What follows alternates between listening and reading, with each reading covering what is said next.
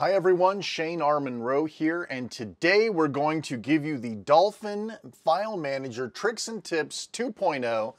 A lot of the things in my previous video we're going to cover again, but I've got some new stuff, some extra stuff I want to show you, and we're going to do it without shooting it from my couch while I'm sick. Okay, so let's get started. The very first thing you should probably do as a new Steam Deck owner running Dolphin for the first time is to show hidden files. All of the tutorials, including my own, that are going to ask you to go to certain file locations to do certain things are probably going to be all inside of hidden folders inside the Steam Deck. So if you check mark this box, you'll suddenly see there's a whole lot of stuff you didn't previously have access to. Some of this stuff can be dangerous if you monkey with it, but obviously if you're following a tutorial or something like that, it's going to be fine for you. Now, one of the most common places you're going to actually be probably going in the tenure of your Steam Deck ownership is the compat data folder. That's located rather deeply buried, and we're going to sort by name by clicking that. We're going to go into Steam, Steam Apps. Let's revert that back. Okay, so here's the compat data. Now you can see the whole path. There's a breadcrumb trail type listing at the top, and you can jump into various points of that breadcrumb trail without actually hitting this back button. These are sort of almost useless the way that this thing is set up over here with the breadcrumb trails. So compat data is a very, very common folder. This holds all your Proton prefixes. If you don't know what that means right now, don't worry about it. Someday you probably will need to be in here. So what we're going to do, instead of worrying about where this is all the time, now that we know where it is, we're just going to right-click in here and add this to Places. When we click Add to Places, it's going to add it to this list of places over here as commonly located locations. So we add this to Places, and now we can always get back to compat data anytime that we need to. Now we're going to use the little caret next to it, and we're going to go back to Steam Apps, and we're also going to go to Shader Cache. This is another place that people tend to want to be or know where it is. So we're going to go ahead and add that to Places too. I always have these two locations in my Places panel. Now there's a lot of things in Places I really don't need, right? Desktop is probably okay, but Documents? No, I'm going to hide that. I'm also going to hide Music. Probably don't have much use for that. I'm also going to hide Pictures.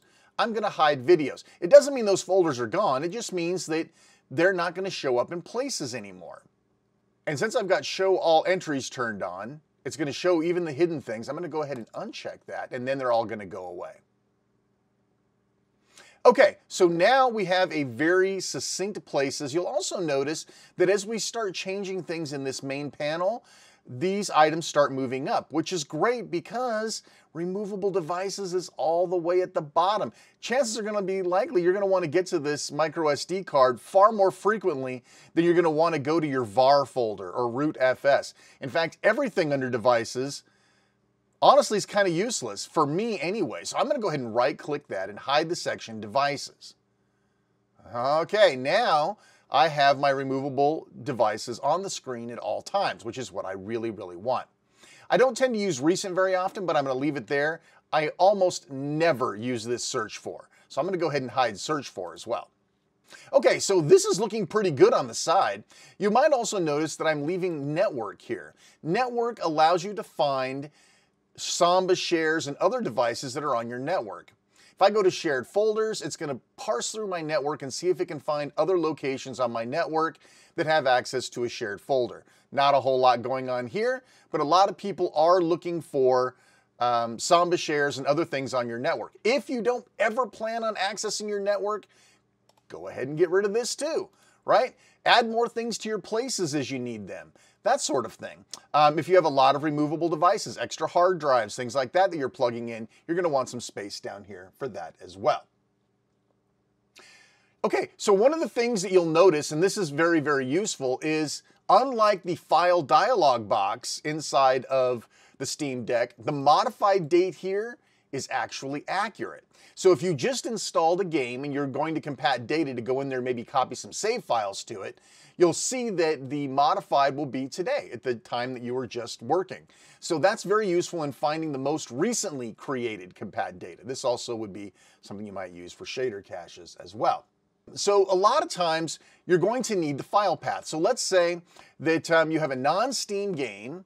You're going to want to copy a full path to the clipboard. So let's dig deep into this. And let's see if I can find something worth getting into. Electronic Arts, that's good. EA Desktop. Okay, so what you really need is you want to browse to this folder so that you can add the EA Desktop launcher to a non-Steam game, right? So there's a couple different ways you can do this. One, you can go up here and click in here and select all of this and hit copy. And then you're ready to copy that, paste that clipboard into your add a non-Steam game, for example. You can also just right-click the item and copy location, right? So if I went up here and I deleted everything and hit paste, you'll see that it's actually giving you the full path and the file name of what you're looking for. Very, very helpful when adding non-Steam games or non-Steam apps to your Steam Deck. Now, for those of you who come from a more progressive file management suite, such as Directory Opus, Norton Commander, or pretty much any other file manager on the planet that's not Windows Explorer, you're probably used to using something called dual pane or double windows, or however you want to call it, two listers, double listers. It doesn't start off by default like that. You have one lister or one directory list based on wherever you are here. Now, you probably figured out there's a split button over here that will allow you to put two locations in at once. Why would you want to do that? Usually it's for copying stuff from one folder to another. So you download something and you want to copy it to your micro SD card, right? So now you could, without having split mode, right? This would be the hard way. Right click, copy, go over here to your removable device, right click, paste one folder, right? You could do that. I mean, that's one way of doing it, but that's like the 1992 version of doing that, right? You'll also notice there's no delete. We're going to fix that in a minute too. So we're going to go ahead and just select it. I'm going to hit delete on the keyboard for now just to get rid of it. You'll also notice a trash folder was made. So something went to the trash, and I got a lot of stuff in the trash. You probably are wondering where the real delete is, right? So this is probably as good a time as any to talk about that. So let me paste that folder back. Now, normally you'd right click and there'd be a delete here somewhere, but there's not, right? You'd select it, right click, there's a cut, there's a move to trash, and that's what the delete button did. But that's not what you're looking to do. I want to actually delete it. I want to bypass the trash and make it go bye-bye. Okay, so we'll do that. Let's turn that on. So let's go to the hamburger menu here, go to Configure, go to Dolphin, and Context menu. Here are all the context menu items that are available, right? So let's go ahead and turn on Delete. Aha, now we right-click. There's our delete. You could have also done a Shift-Delete on the keyboard, but a lot of people don't have keyboards. So let's just go ahead and do that. It'll ask you if you're really sure, you're gonna hit delete and you're done. So now let's go back to our original thing. So we have two listers here. You should be able to right click and copy it over there. Copy it, paste it, move it. But I shouldn't have to do multiple commands for this. I mean, that's so archaic. So what we're going to do is we're going to configure this toolbar at the top, this one that has all of these things here along the top. We're going to right click in an empty area of the toolbar and click Configure Toolbars. Now from here, you can see the items that correspond. There's the back, there's the forward, there's a separator, right? All that good stuff.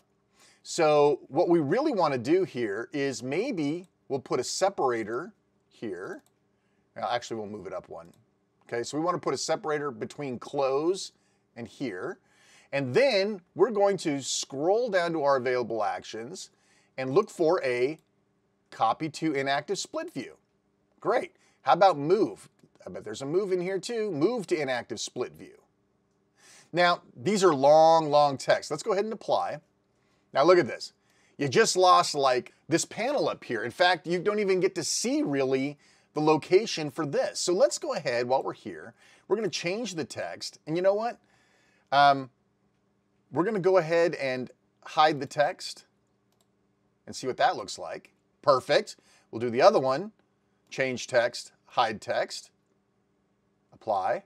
Ah, that's better. So now we have copy to inactive split and move to inactive split. And we can still see both of our locations. So now let's review. We're going to select, well, we're going to select, right? And then we're going to hit copy to inactive split view. Perfect. Now we actually have a file manager that sort of behaves like a file manager that didn't come out in 1992. Now, one thing that recently came up, right, was how do I select all? There's literally no select all anywhere. You should be able to right click and say select all. But for some reason, it's not there. There's no select all. Well, that's kind of creepy. Now, you could, if you had a keyboard, of course, you know, Control A still works to select all, but nobody wants to use a keyboard. That's fine. So, so how do we get a select all in here? One way of doing it, well, there's a couple of ways to do it. So let's start off with one that might be useful to you. We're going to right click. We're going to configure toolbars again, and we're going to see if there's a select all in here. There is. Great. Let's add that right below forward. So I'm going to select forward. There's a little extra tip here for you, and hit select all, and it'll put it right underneath. And I am going to, because there's not a ton of space here, I'm going to go ahead and do the same thing. Hide the text, apply. So now we've got a select all. So whatever lister or directory listing is highlighted, right? And you can tell which one's highlighted by looking up here. It matches this, not downloads. So if I click downloads, it changes to downloads, and you can hit select all. That's one way of doing it. Now, this is the Windows Explorer crutch. If you're used to using Windows Explorer, you're probably used to using a set of standard Windows menu items. You can do that here as well by clicking the hamburger menu, More, Show Menu Bar with All Actions. All of a sudden, this suddenly looks a lot more like Windows File Manager, right, or Windows Explorer. So now, of course, things that you would expect to see here, like Select All or Invert Selection, Copy to Inactive Split View, all of the things that you kind of wanted to have, you now have. Now, this is really a crutch, right? I mean, that's why it's not shown up front. It's probably better for you to take the things that you use the most and build your own file menu, give yourself more real estate. But for a lot of people, this is useful. Well, okay, that's great. Now, how do I get rid of this? What do I do with that? Right-clicking and Show Menu Bar will get rid of that guy. So now you're back to your nice, very sleek-looking Dolphin file manager. All right, listen, I appreciate watching. Please like, subscribe, hit the notification bell, blah, blah, blah. If you have any questions, please put them in the comments below. Was this helpful to you? Thanks always, again, so much for watching, and take care.